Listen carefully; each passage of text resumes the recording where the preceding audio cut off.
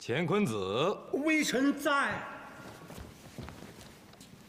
朕命你为监军，随卫青大军一起出发，随时给朕传回前方消息，并将朕的指令及时布达前方将士。微臣遵旨。王怀鄂，微臣在。朕命你为粮草都运使，坐镇长安，负责征集粮草调运。微臣遵旨。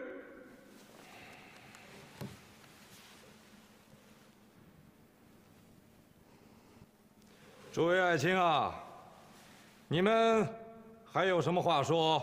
臣有本奏。讲来。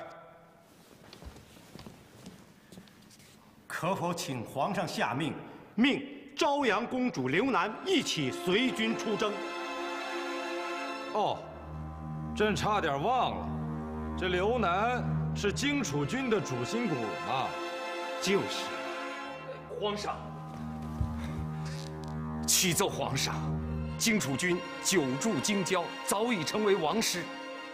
皇上，近日臣的大老婆秋姑身体不适，需要小老婆刘楠在家侍候，恳请皇上体谅。皇上可命刘楠为押粮官押解粮草，这样两边跑虽然辛苦点，但两边都能照顾到。好，准奏。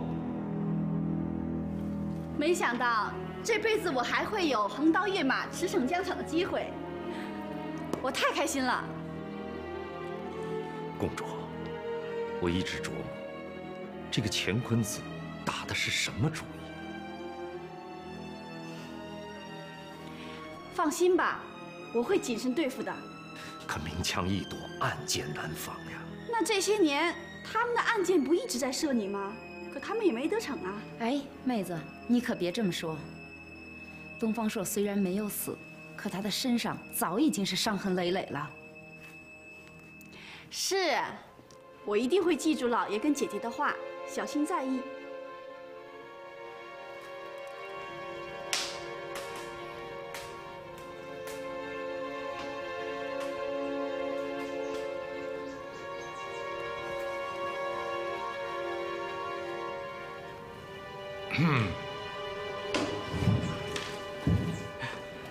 小仙恭迎皇上，免了吧。皇上请坐。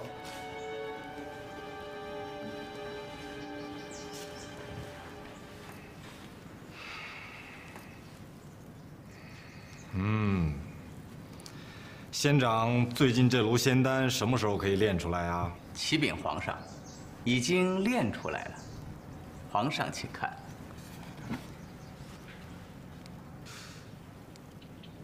这回一次就炼出这么多，这是小仙在梦中受家师之命，特意为皇上闭关1月准备的。闭关1月，什么意思啊？家师太上老君曾对小仙言道：皇上虽是赤龙转世，但由于侵入凡间时间过长，仙气已丧，若想练成长生不老之身，除每天要服1粒仙药之外，还需闭关自守1月。那你看朕何时开始闭关呢？闭关必须选择望日，3日后便可。不行，卫青他们率领大军刚刚出征，朕得运筹帷幄，决胜千里。朕得每日等他们的战报消息。哎呀，皇上，此次出兵，无论您过问不过问，都会大获全胜的。再者，太上老君说了，卫青的大兵到了边关，也只是先拒敌，得等到偏师绕到匈奴的后方，方能与敌决战。等偏师绕到了敌后，怎么也得数月时间。到那时候，皇上您早就开关出来了。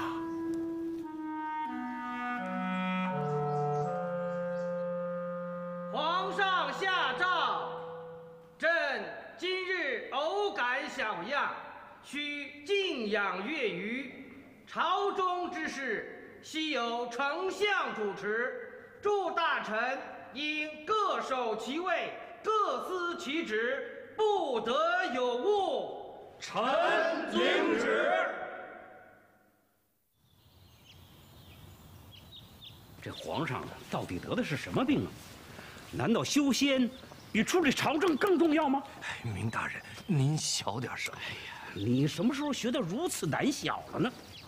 那皇上哪是什么偶然贵样啊，分明是听了李少君那个东西的鬼话。我跟你老爷，朝阳公主从前方回来了。公主回来了。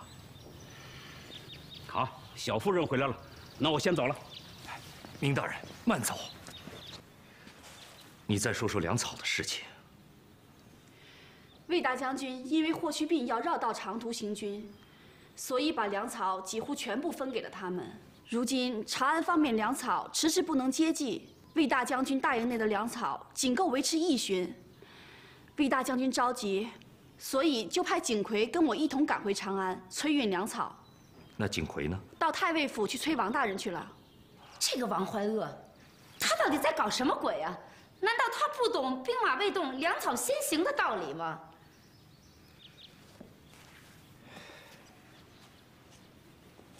看来这件事情会很复杂。他还真的敢靠粮不发，贻误战机？王大人见字如笔，于是有送信人口述。你家乾坤大人还叫你捎来什么话？请大人按原来的计划，暂时扣粮不发，拖上10天半月。这原先都商量好了，还用得着他远天远地的再派人来叮嘱？乾坤大人说，皇上若问粮草之事，大人尽可推说是卫青分粮不均，导致中军缺粮。总之，能拖多久拖多久，实在拖不住时，也不能发足，必须分成2批发放。这又为何？这因为卫青小心谨慎，所以派景奎和刘南一起回来催粮。这只有分成2批发放，才能将景奎和刘南2人分开。老爷，景将军求见。景奎，王大人，这是魏大将军的催粮文书，中军将士已经严重缺粮，请大人立即发粮，以解前线燃眉之急。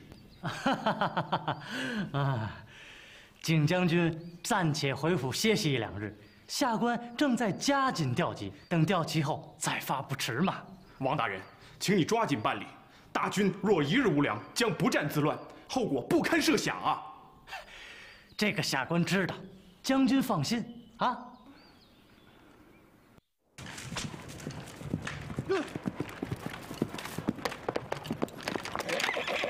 哎，粮库种地，干什么呢？叫你们头目来，等着。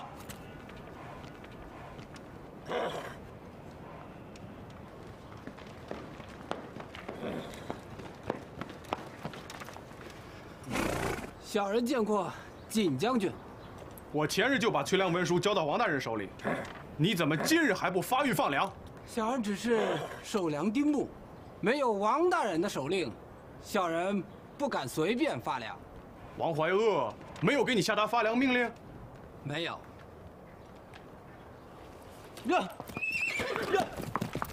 王大人说了，下面各州县的粮草还未运到，他正在催促，请2位再等1、2天。我们都等了4天了。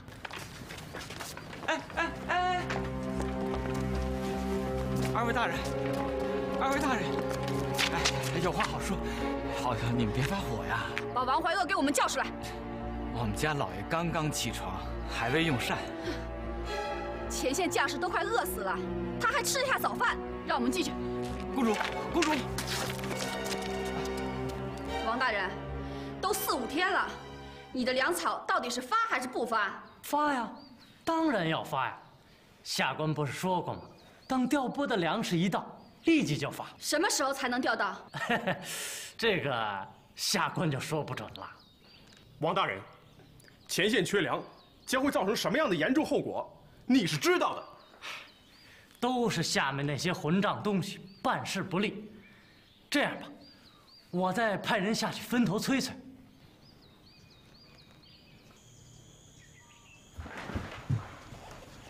大将军，现在军中还有多少粮草？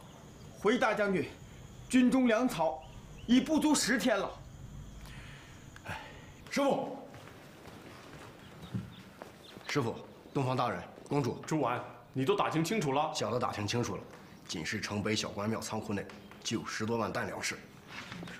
这个王怀恶，他到底有几个脑袋，敢干这种事情？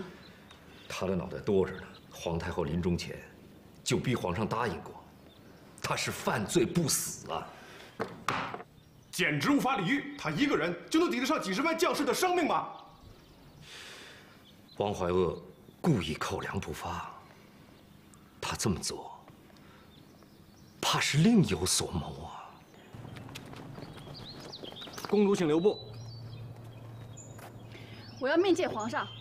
皇上闭关修身，任何人不得打扰。不行，我今天一定要见。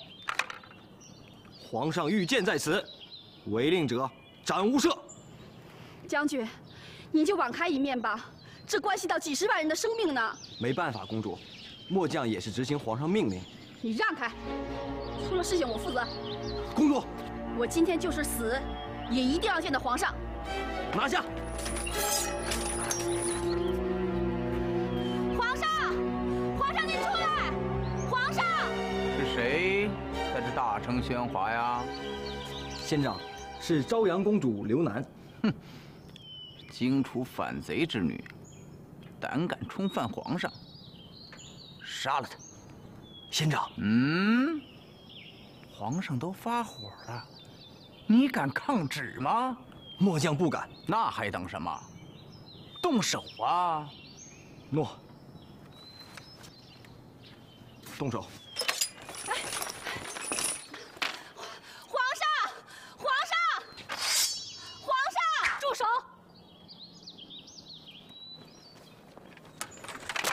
末将参见皇后娘娘。把公主放了。诺。快放手！你们都退下。诺。快走。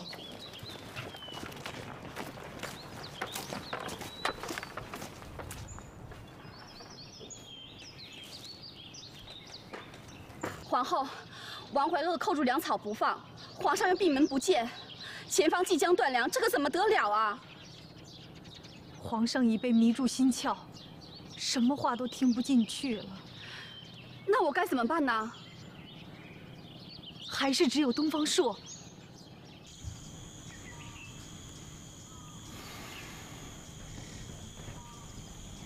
大将军。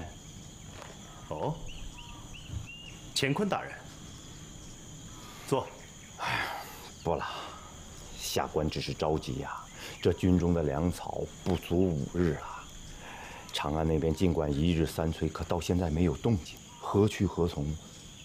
大人得尽快定夺才是啊。不知大人对此有何良策？啊，不，哎呀，在下只是个监军，皇上的传声筒而已。军中大事，下官只有看只有听，没有参言的份儿。哼，监军大人过谦了。眼下只有靠诸位群策群力，共度难关了。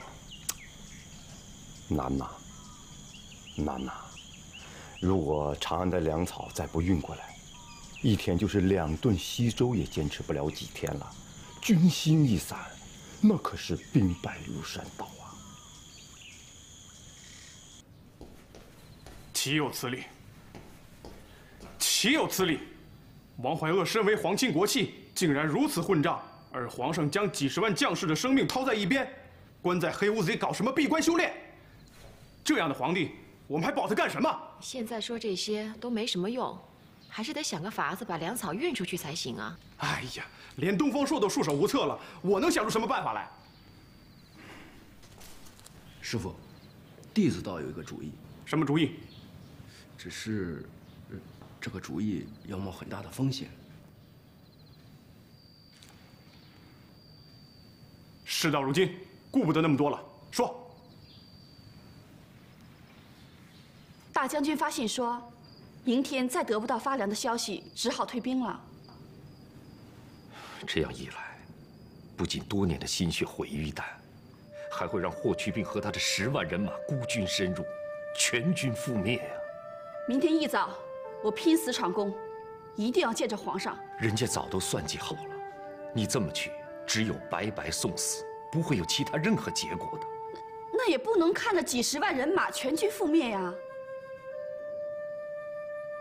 看来，只有借助皇上赐我的那把免死之剑，硬逼王怀恶发粮。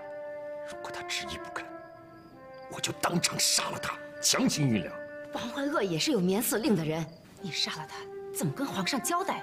不杀他，我的脑袋也会掉；杀了他，能保住前方几十万将士的性命。我不能在临死的时候还做着亏本的买卖，那可对不住我东方朔的名声。好，东方朔，你要是上了刑场，姐姐陪你。姐姐，还有我。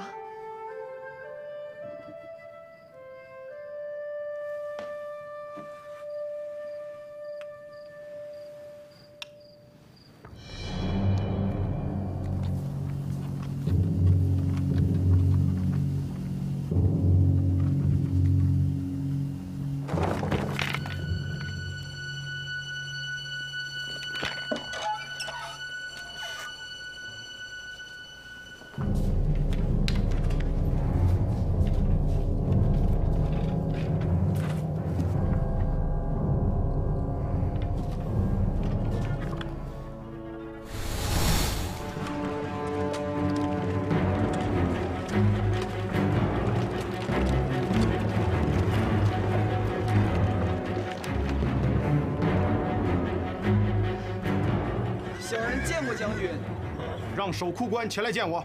将军，请稍后，小人马上进去禀报。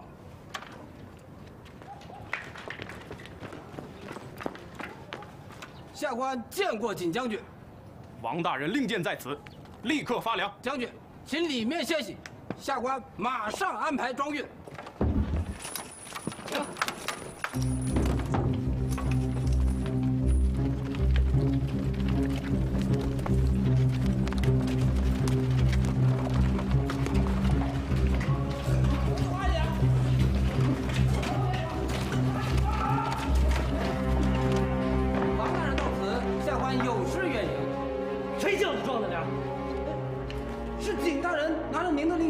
下官发令的，这是他们偷来的！快，叫人把粮草献上，分下！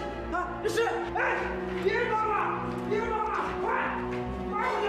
师傅，两星爷，景将军，这是怎么回事？我正要问问你，王大人，不顾前方将士死活，克扣军粮，你到底想干什么？哼！是都运使，军粮发运自有通盘掌握。你这该死的强盗，竟敢跑到太尉府偷劫令箭！来呀，给我将这反贼拿下！我看谁敢！啊，你敢反抗？快，给我将这反贼拿下！他敢反抗就杀了他！王怀恶，今天我岂能饶你？都别动，都别杀来，动就宰了他！景奎，我是皇亲国戚，你敢杀我，皇上会命你九族！死到临头，你还敢嘴硬？今天我就代表前线的30万将士，先诛了这个祸国殃民的大奸贼！救命啊！救命啊！让开！大侠！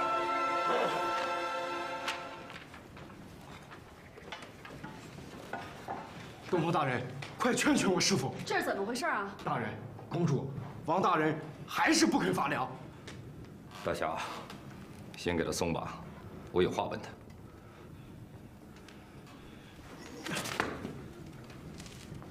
王大人，前方将士已经断粮，你为何不下令发放粮草啊？我没说不发粮啊，是景奎偷盗令箭，骗取粮草。本官好言劝阻，他反用武力来逼迫本官呀！你大侠，那令箭是我偷去给景将军的。王大人，现在下令吧。立即发放粮草，不然，这把曾经诛死过你老子的免死剑，今天恐怕还要斩下你的首级。你敢？我有皇上的免死令。我还有免死令，杀了你，我的免死令也就不存在了。日后等皇上出关，我自会向他请罪。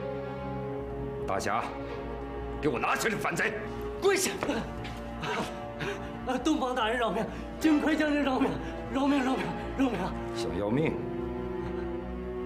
现在就下令发放粮草。起来！哎，你们快装车啊！装车呀！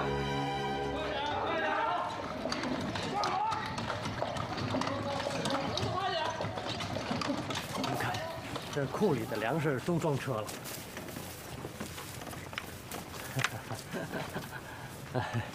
东方大人，请放心，第2批粮食7日之后保证办齐。那好，王大人好自为之吧。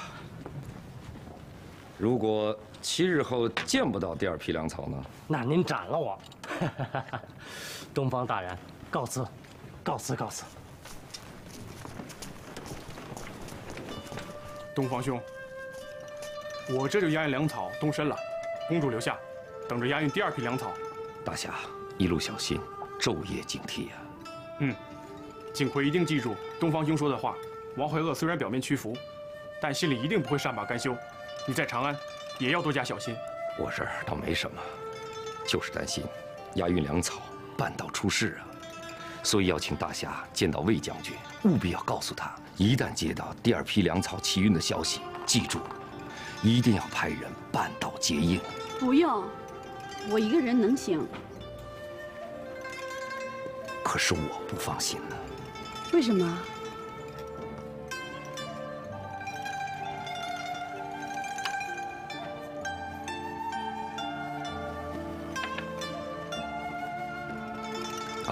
大侠，乾坤子为何突然提出让刘南担当这个押粮官？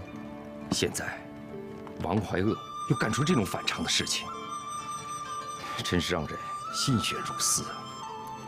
东方兄不必多虑，到时候我一定亲自在半路上迎接公主。啊，那东方朔在这儿就替公主谢过大侠了。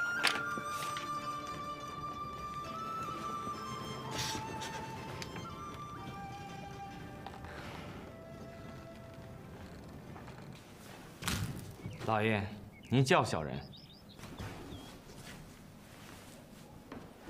你马上赶赴边关大营，把这封信亲手交给乾坤大人，不得出丝毫差错。小人遵命。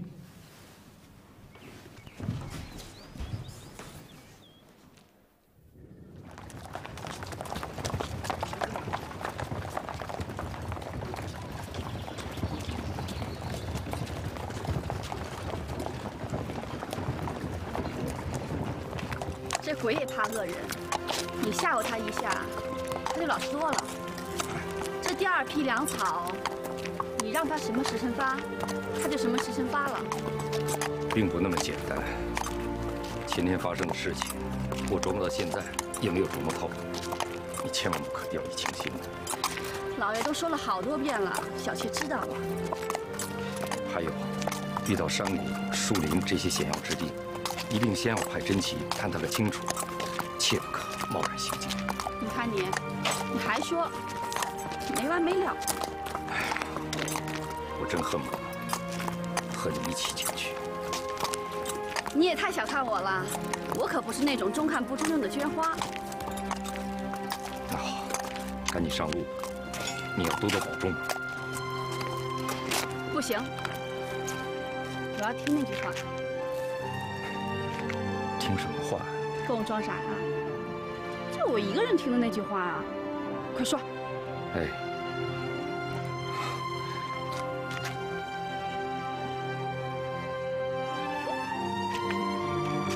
上路。嗯。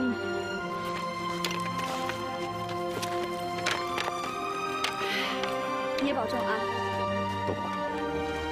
驾。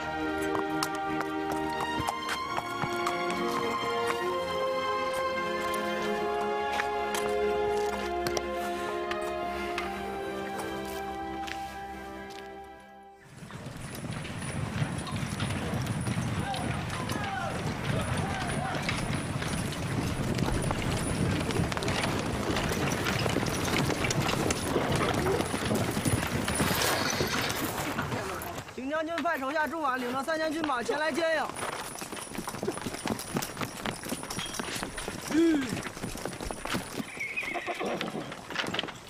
小人参见公主。朱婉不必这样，是景将军派你来的吧？本来师父早就要亲自前来，但大营中事务繁琐，一时不便脱身，所以派小的带了3000人马前来迎接公主。有劳你跟你师父了。其实这里离大营也只不过是1天的路程，你们也太小心了。师父说，越接近大营就越应该小心，因为离匈奴也更近了。不错，朱婉，小人在。命你带领本部人马前面开路，并找好今晚宿营地，及早安营扎寨。小人遵令。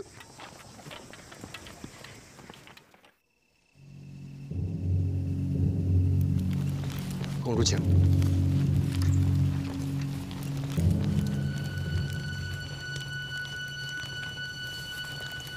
公主，您连日辛苦，早点进帐休息。外面巡查之事，交给小人便是。最后一个晚上，一定不能出事啊！公主放心，我的人马今晚一律不睡觉。也好，只是辛苦你们了。哎，公主，您千万别这样说，小人一切都是听从师父安排的。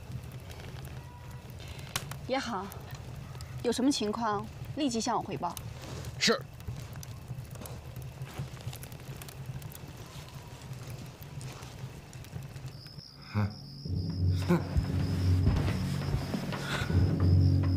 怎么了？啊？我梦见刘楠了。哎呀，这才分开几天就寻死觅活的，真是一日不见如隔三秋。哎呀，不是那么回事儿。我梦见粮草被人劫了。行了，谁知道你到底是梦见粮草了，还是梦见他了？照这么下去，粮草还没出事儿呢，人就先疯了。实在是放心不下。没事儿，不都说梦是反的吗？你梦见粮草出事儿，就说明他没事儿，对吧？睡吧，睡吧。但愿如此吧。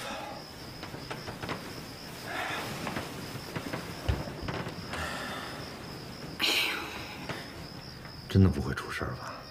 不会。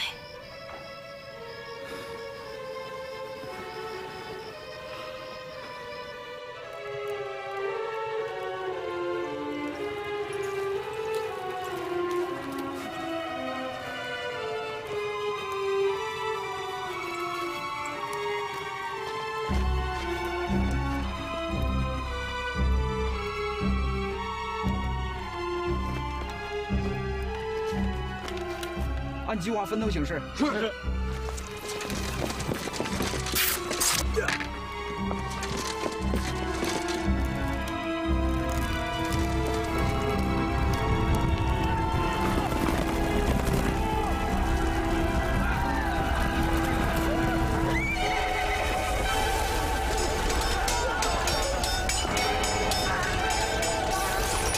公主，不好了，有匈奴进来了！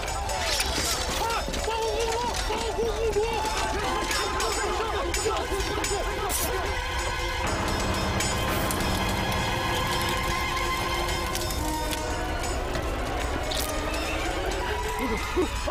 公主，你怎么了？你们保护公主突围，我带人断后。快！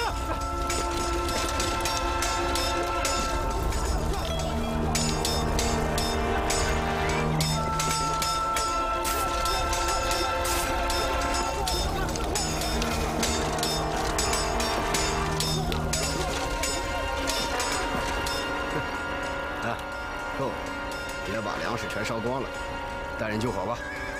哎，大人，你看那人是谁？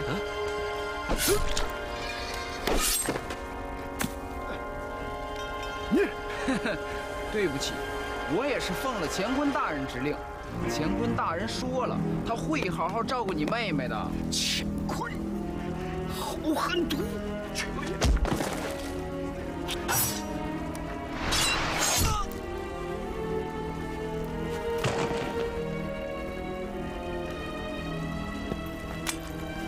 大人，大人，大人，快告诉我妹妹，他们要杀人灭口。大人，大人，大人！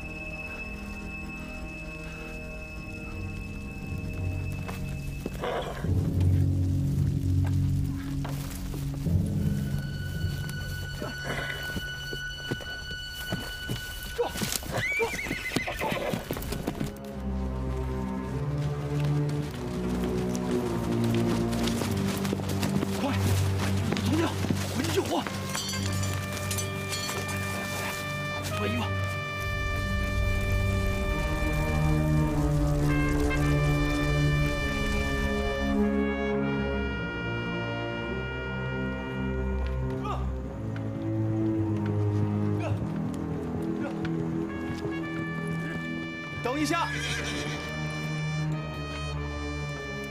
公主，这是怎么回事？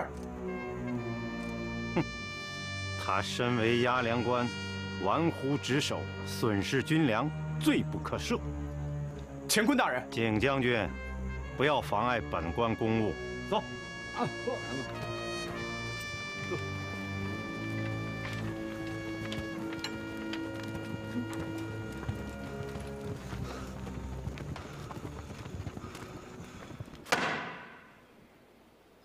，100万斤军粮被分大半，一个偏将饿得实在无法忍受，擅自带兵出营抢劫匈奴牛羊，1000多士兵全部被杀，一个都没回来，1000多士兵啊！皇上，刘南玩忽职守，罪不可赦。东方朔，你有何话说？臣无话可说。黄怀鄂，微臣在。你的职责何在？禀皇上，微臣得到粮草被烧的消息后，立即派人紧急征粮。现在粮食已全部星夜发往前线，请皇上放心，我军已无粮草之忧了。是吗？是的，微臣敢用脑袋做担保。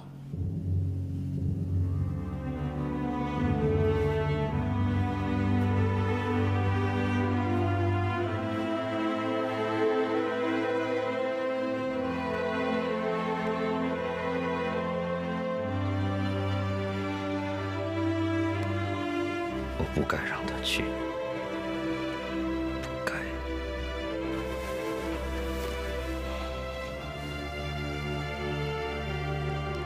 事情不出也已经是出了，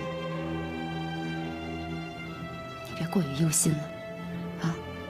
你放心，刘南虽然已经被关押，但卫青那儿是绝对不会让他受半点委屈的。我不该让他去。哎，这倒是奇怪。那个王怀鄂之前不是说没有粮草吗？怎么刘南一出事儿，他倒把新的粮草押往前线了呢？这中间是不是有什么计谋啊？我不该让他去，我不该让他去。皇上，我们大获全胜了！匈奴单于被霍去病将军斩首，左右贤王死于乱军之中。浑邪王率领匈奴5万士兵、10万百姓投降于我大汉。好，想我大汉手墨相连，前赴后继，死了多少忠勇将士，经历了多少残酷争斗，如今终于剿灭匈奴，肃清大漠，北部边患从此消弭。自朕高祖时代的耻辱，也都一雪而了。乾坤子，臣在。你，还有远在边关的卫青等人，你们是朕的栋梁。待卫青率领3军班师还朝，朕一定要好好的犒劳所有的前方将士。微臣代前方将士恭谢皇上。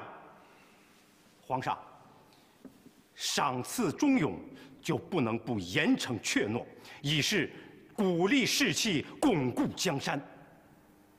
当然，朝堂要务一奖一罚。怎么，乾坤爱卿有话要说？臣参合刘南，他丧失军粮，涣散军心，险些让我3军溃散。臣已将他先期带回，请皇上重罚。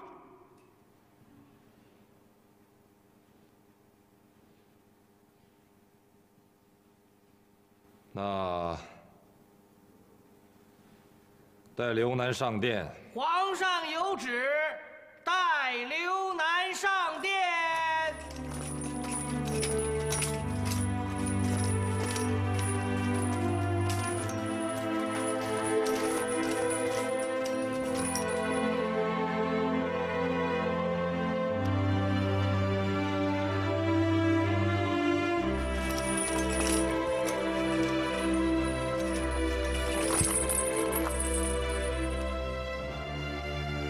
罪臣刘南叩见皇上。刘南，你知罪吗？臣知罪。诸位大臣，对刘南之事，你们有何说道？皇上，臣以为刘南因父兄之事，一直对皇上怀恨在心，此次故意借敌手烧了军粮，目的就是要报复皇上，阻止我汉军的胜利。此人真是用心歹毒啊！皇上，王大人直言不妥。刘南一向对皇上忠心耿耿，绝无二心。皇上，臣以为王大人所言过于牵强，刘南犯下何罪，应受何刑，应推核事实，绝对不能捕风捉影，随意罗织罪名啊！张大人说的有理，刘南一案应交予张大人详加审理，再做定案。张涛，臣在。刘南一案，朕就交给你了，你要用心审明，禀报于朕。臣遵旨。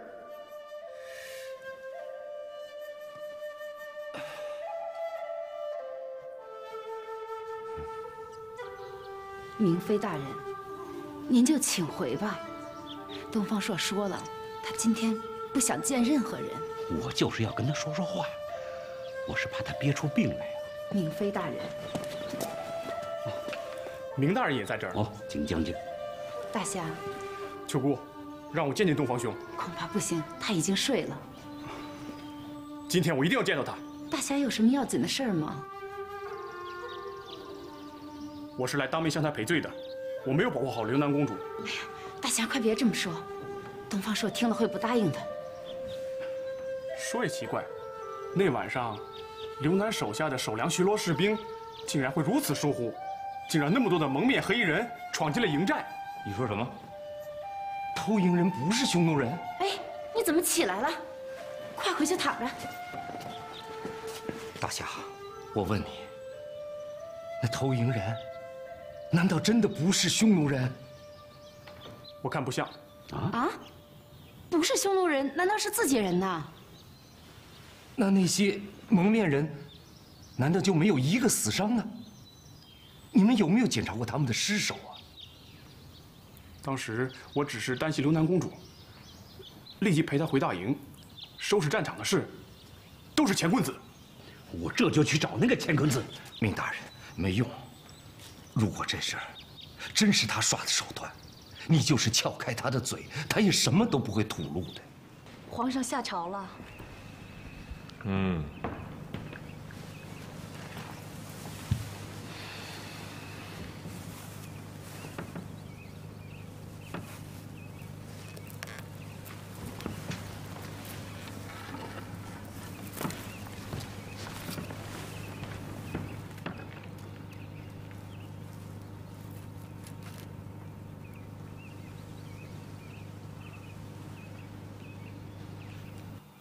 皇上，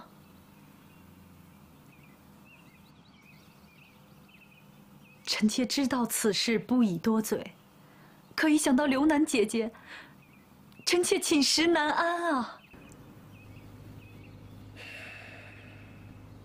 张汤已经审明了，军粮被烧一案，应由刘楠和朱婉负起主要责任。